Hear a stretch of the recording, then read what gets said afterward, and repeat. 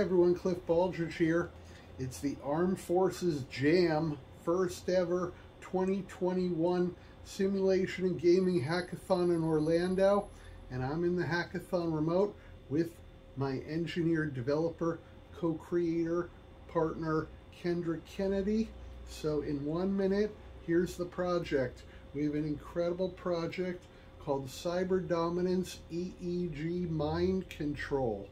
And within a 48-hour span, me doing the project managing and us doing the engineering together and the creation, we have completed an app, a VR app for training all of our soldiers in the military. And how we're going to do that is with Oculus Quest 2, and we've created an app where the soldiers can have fun playing a game where they can actually control the VR game with our prototype EEG headset that uses the visual cortex on the back here on my head. It's the size and weight of an Oreo cookie, and I can fit it to a hat or the back of the Oculus 2 device. I put the Oculus Quest 2 on, and then we can launch the game, and we have the APK, Android APK done and uploaded, and that will actually open up a main screen which we can launch the game, and we can actually launch the game by using the Mind and the EEG headset. However, because we don't have you having this prototype EEG visual cortex hardware, we cannot show you the game because you won't be able to open it. So we also have it where you can click next and you can get in from the main screen, where I would actually open the welcome screen to the main game here. So I just wanted to show you right here that we have, when you enter the main screen of the game, we have a great woman that's a soldier model of the future. We're showing Space Force, and that is basically we're giving instructions on cyber threats and what to avoid. So spoofing is one cyber threat. So in the Space Force, we need to be concerned about spoofing. Don't get spoofed.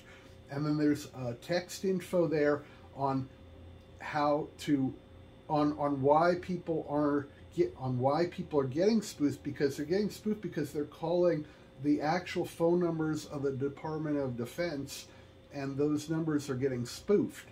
And so you don't want to provide false information or give money, so we're providing that information in a fun game, in a VR game, that you can actually play the game, the soldiers, with their brain in a VR headset and do all the controlling, because they're hitting image icon targets within this game in order to play the game. That's the navigation in order to go through the game with this. The second part of this project is, and I'm showing you this now, and I have the APK, and you'll be able to launch the APK and sideload it like we have it on SideQuest, and sideload it. We have it sideloaded and playable here in the Oculus Quest. And this is really the foundation. The app's built, and the level's built, and the first scene's built. And we want to build this out to all the branches of the military so that each branch can have their own cyber training with an EEG headset as the controller, their controller, so they can have a fun game, learn all about cybersecurity and protection of their military and their soldiers. For the protection of the military and the soldiers and their own personal protection, they can gain this knowledge and wisdom and these skills.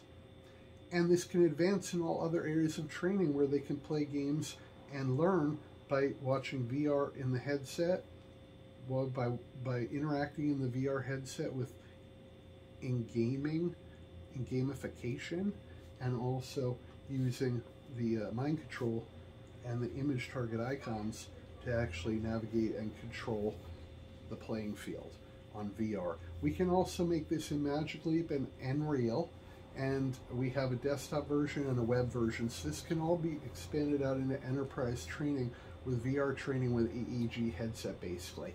And then the second component of this is a second EEG headset up here, which allows me to get real-time brainwave information data so that we could transfer that to robots or use for analysis for machine learning and artificial intelligence. And also it allows me to focus on a cloud interface, which I have, and then I created a motor imagery training. So when I think of my pinky, it's a trigger, and then I have a two different statistical chart visualizations that allows you to focus in, to think, and then to see the confidence level of that being graphed, and also focus and calmness, which will help PTSD soldiers and veterans. So we can use EEG to not only collect data, mind data, brainwave data, and also record the brainwaves and then replay them eventually, and also to transfer them to, say, robots. We can help the veterans and we can help the soldiers by making them calmer and making different skills so that we can utilize this EEG real-time brainwave technology and then graph that out so they can see the confidence of if they're getting calmer or if they're becoming more focused in a visual graph. And then the last part of this is that I have it connected with an API to Spotify so that you can connect this to Spotify. You can connect your real-time brainwave. You can connect your real-time brainwaves to Spotify, and then you can select a song or a playlist, and through the AI and the machine learning and Spotify's categorization and recommendation menu, it will pull out features of your brain and your brainwaves of at least 10 different categories, so that it will actually automatically pick music for you to enhance your peak performance and make you feel better, make you a better soldier, make you a better veteran, make you enjoy music that you like to hear, and it's all just win-win. So going forward, I'm really happy that we had this incredible time with Kendra Kennedy and myself. We worked extremely hard doing 10-minute sprints throughout the entire weekend from Friday night with the concept, hammering it down, and all our goals, stretch goals. We've accomplished everything, and we want to be very thankful to the military and all our armed forces and Space Force, and also the Armed Forces Jam and the Accelerator and everyone that's putting it on here. And we look forward to next year. It would be great if we could further fund this project, and so we do have pitch deck, proposal, working app and everything. And then I would love to continue and work on this app with a great person, Kendra Kennedy, who did an amazing job with the Unity engineering and the software development. And you know, you just can't do this kind of great work alone, so I'm very thankful of that. And now we can move on into the future, and I can do more development and engineering with 2 different EEG headsets, and I was able to do a lot of debugging we had to work through in Unity and packages. We had to work through a lot of problems and getting the APKs out and the apps and connecting the Bluetooth of the EEG headsets to the laptops, and to make everything work. So, you know, there's a lot of work there. And I just want to say thank you guys so much. You can connect to us on LinkedIn, and you can see at each our proposal, and we have the sample APK you can download, and also this video is linking through YouTube. Have a great one. Take care, and congratulations to the winners in advance, and I think everyone's a winner at this event.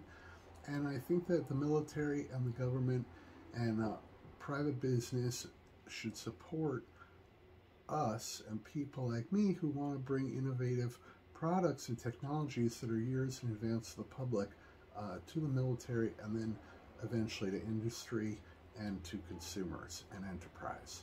Thank you. And here I am wearing both headsets, and as you can see, there's the real-time brainwave data coming in. It's coming off my head. I have my real-time EEG brainwave data coming in right now, and then I can do motor imagery training and control objects, communicate, and do PTSD and de-stressing and peak performance work training in real time with this. It's incredible.